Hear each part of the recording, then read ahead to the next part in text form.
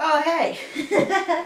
I forgot that shit was on. Welcome to Veda Day number 11. Had a wonderful time with Kevin last night. Topic for today is, what's a secret dream you have? A secret dream. Okay, got it. A secret dream that I have is to voice a Disney character. Or to voice any animated character. Because I'm a big fan of animation and I'm a big fan of voice acting, and so that would be my secret dream.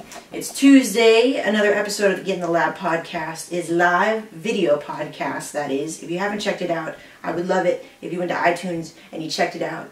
You'll see it right away because we're featured probably number 2 or number 3 in New and Noteworthy. Yay! And that's very awesome. So I've got my red pants on and going to be writing a bit more. I've got so many new projects in the works. We're going to be coming back on some projects. Going to be writing an episode for next week along with Jenna's going to co-host with me.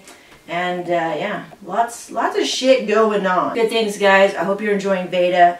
A little encouragement to you: go out and comment on other Veda-ers.